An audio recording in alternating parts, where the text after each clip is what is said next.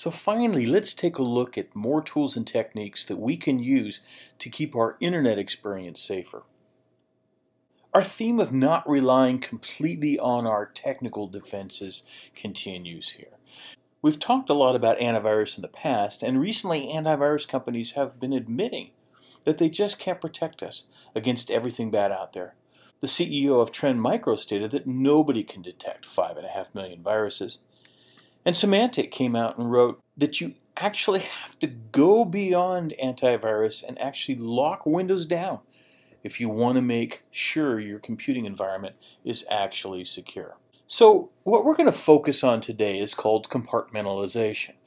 Now, we've talked in the past about keeping your super important stuff separate from your fun stuff, like not doing your banking on your kid's computer. And if you can, keeping a separate device that you use for important stuff like finances, and using a separate device for casual browsing. Today what we want to do is discuss another aspect of compartmentalization, which is the compartmentalization of data. This comes from Andrew Case's excellent write-up on the subject and involves protecting against scripting attacks, among other things. Now, a point of clarification here. What we're going to discuss is recommended for home use. Yes, you can apply these tools to work as well, but there are business reasons for the way things may be configured at your workplace. And so you should always contact your business IT support before changing those things in any way. And all of the tools that we will discuss today are free. So first, let's talk about Internet Explorer. Unless you absolutely have to, just don't use it. It lacks many of the plugins that we're going to talk about, so you really can't easily modify the browser to meet the needs that we're going to discuss today. The same also applies to Safari. So instead, what we're going to do is we're going to focus on using two browsers instead of one. We'll use both Firefox and Chrome. Let's start with Chrome. Chrome has a very mature security model, so I use it for all my important stuff, like banking, online services where I store important data, destinations where I use my credit card, that sort of a thing. Chrome is built with this added layer of protection known as a sandbox, and that builds a contained environment that keeps malware and other security threats from infecting your computer. So if you were to open a malicious web page, the browser sandbox prevents that malicious code from leaving the browser and installing it to your hard drive.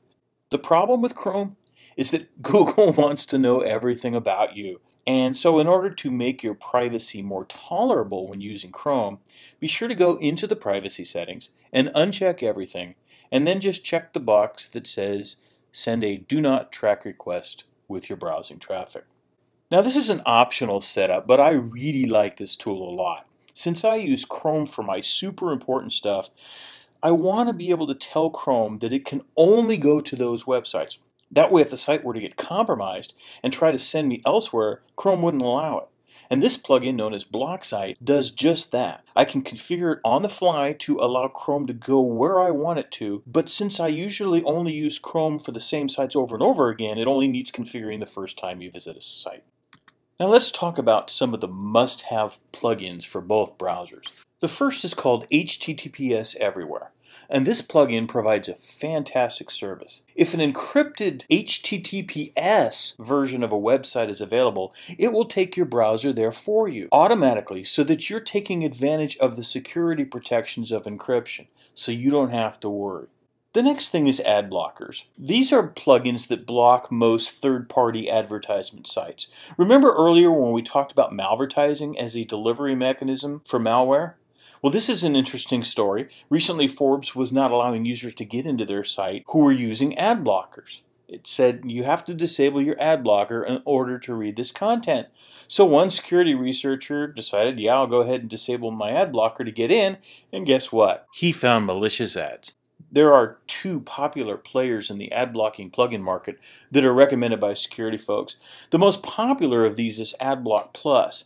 But to make AdBlock Plus most effective, you must go into its options and uncheck the checkbox that says allow some non-intrusive advertising.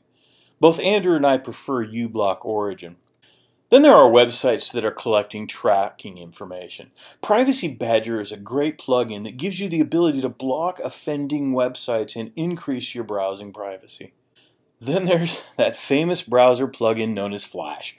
Did you know that you probably don't need it anymore? Since Apple abandoned it on their phone platform, it has been disappearing quickly.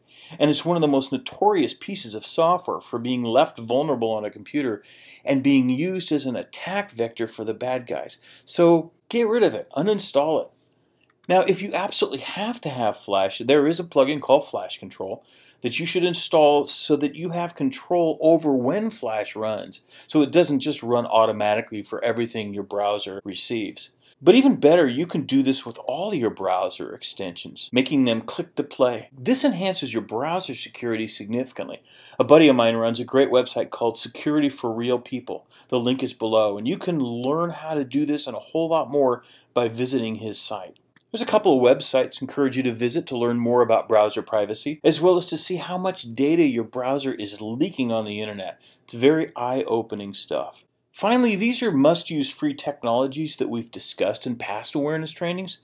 You can find links to these in the handout, and you are strongly encouraged to check these out and use them. This presentation and past presentations are available on my YouTube channel at the link below. Thank you so much for joining us today. Take care.